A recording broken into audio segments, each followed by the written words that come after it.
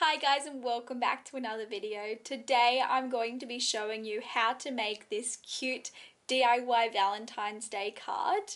Now if you're new to my channel, my name's Brittany and I make snail mail and DIY videos weekly, so please consider subscribing if you would like to see these weekly tutorials. For this tutorial today, you will need a squared piece of paper, a ruler, pencil, rubber, and also some ephemera to decorate the card with at the end.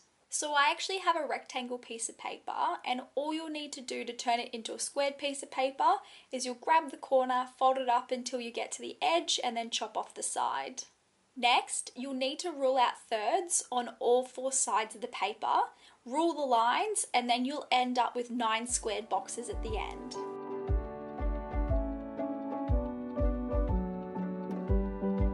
Once you've ruled out the lines, you will then need to cut out the 4 corner boxes. So it will look like a cross once you've cut them out. Once you've done this, you will then fold in all 4 tabs into the center box. And then rub out any of the lines that are still left on your piece of paper. This will just make sure that it looks neat at the end when you do your designing.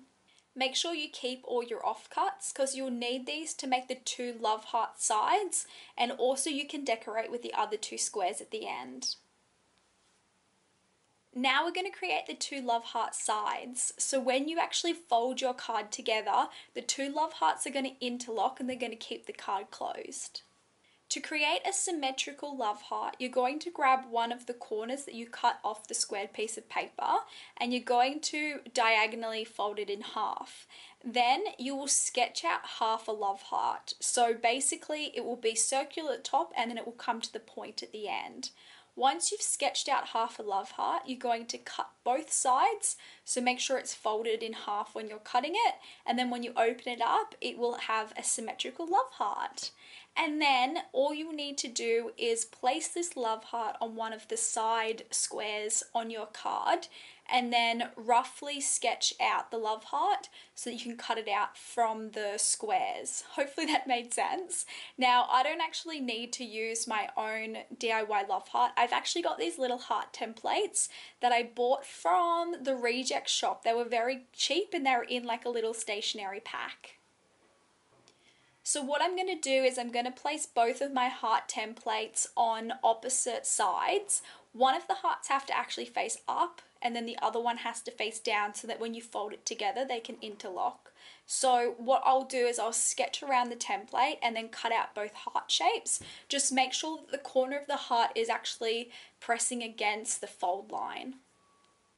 So once you have the hearts cut out, you are done. That is the template and you can simply write the note, interlock the hearts, and then give that straight to your Valentine. You can finish at this step, or if you want to get a bit more creative, you can add a few decorations. You can even pop it into a smaller card like I did, wrap it up with a cute bow, and then put it on a gift if you want to do that. I also love this template for snail mail, so this would be a perfect flip book to send to a pen pal if you want to do that as well.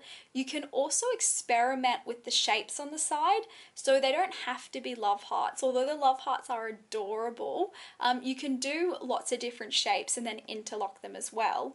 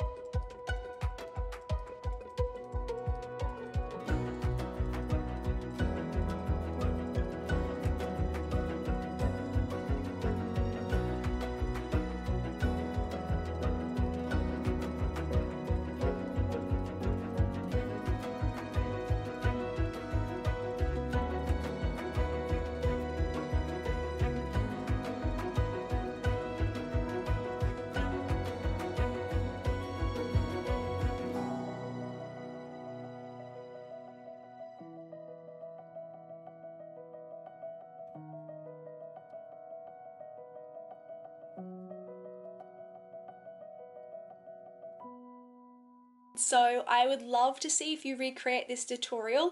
Please tag me on Instagram, send me through an email if you make your own version of this and you're not on Instagram.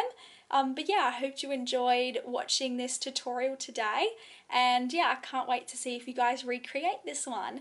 Thanks so much for watching. If you haven't already subscribed and you would like to see more tutorials, please subscribe and click the notifications bell at the bottom of the screen.